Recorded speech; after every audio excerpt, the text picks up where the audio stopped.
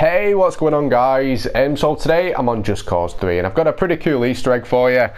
Now this one, it looks like zombies, rotten corpses. It's a pretty cool find. I found it in a live stream that I did earlier today. And this is exactly where it is on the map. Let me zoom out. It is with the new DLC, so you do need to have the Bavarium sea heist to find it. And this is the little sort of point that you need to come to.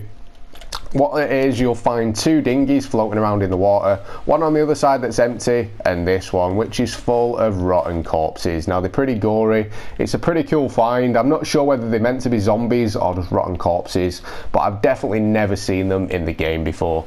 Well, I hope you've enjoyed the video guys, and I hope you found something new. If you have enjoyed it guys, a like would be awesome, and don't forget to subscribe if you are new to the channel. But thanks for watching guys, and I'll catch you next time.